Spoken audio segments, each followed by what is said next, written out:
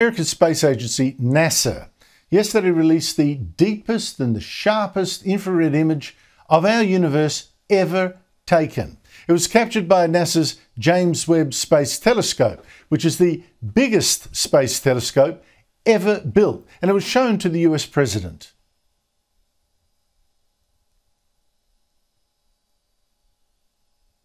Oh, we have got the audio there. Joining me is Dr. Brad Tucker, an astrophysicist and cosmologist, and a fellow at the Research School of Astronomy and Astrophysics at the Australian National University. Brad Tucker, what does this remarkable image actually tell us about the past of our universe and maybe even its future? Yeah, look, I mean, this is just, as you said, that first image that was just revealed. And in it, we're seeing really not just new parts of the universe, but in a new way. So it's looking in the infrared light. So this is colors of light beyond the optical, beyond what the Hubble Space Telescope can see. And because it's so big, the Hubble Space Telescope was 2.4 meters. This is 6.5 meters. This is so much bigger. You're zooming in on things that you couldn't see before. Telescopes are like light buckets, so the bigger the bucket, the more light you can collect.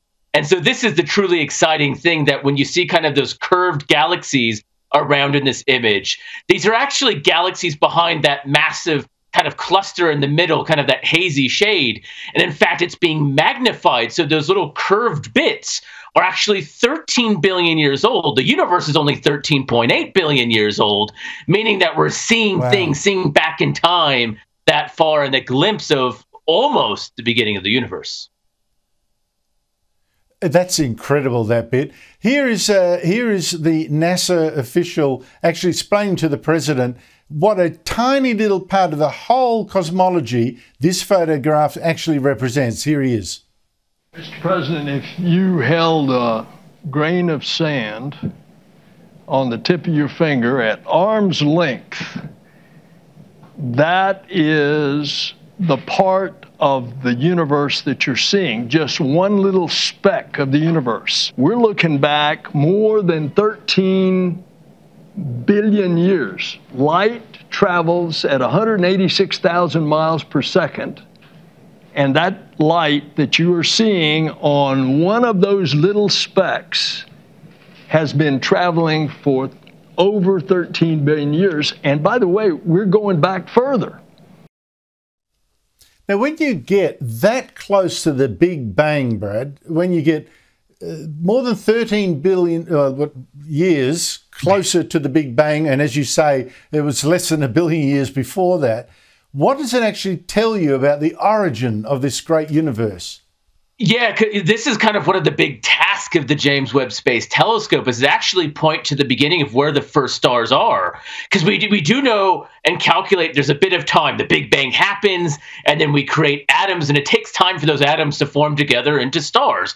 Stars aren't born overnight. And so we want to see, essentially, when did those first stars shine? Because it really tells us, again, about that detailed process right after the Big Bang. And in fact, what would be exciting is if the James Webb Space Telescope gets to a point where it sees nothing, because we think, but before the first stars, there's not much. We call it the dark ages because there's no light to be shining. So very rarely do you hope a space telescope would see nothing, but that would tell us so much about the beginning of the universe that we literally have no way of seeing until now with the James Webb Space Telescope, with its power, with its instruments. And this image has been, or this area has been imaged by Hubble. And when you see the Hubble version, we loved it before. And now that we see this, you can't go back, right? We had our 1080p vision, and now we're at 8K. It's really hard to go back in terms of graphic and vision.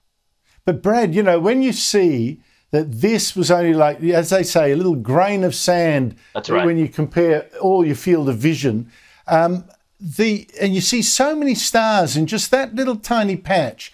The whole universe must be absolutely teeming with other stars, other planets. It makes me think that the chances are so high that there is some form of life on some other planet.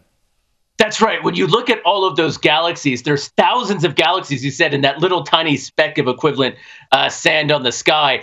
And all of those thousands of galaxies have hundreds of billions of stars. And all of those stars have planets going around it. And as you said, that's just one tiny fraction. The James Webb will really show just how big the universe is. And that's one of the other scientific goals. And that data, the rest of the first images and science data, will come out tonight about midnight, 12:30 a.m. Australian Eastern Time. And one of those, and this is the big science of James Webb, will be to look at the atmospheres of some of these planets around other stars. So we're finding lots of planets around these stars. But one of the big questions is, does it have oxygen or nitrogen? Does it have water? Could it have signs of life?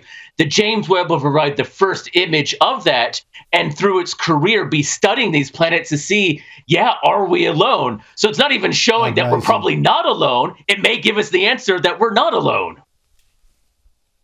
Brad Tucker, this is just amazing stuff. Thank you so much for your time. Anytime.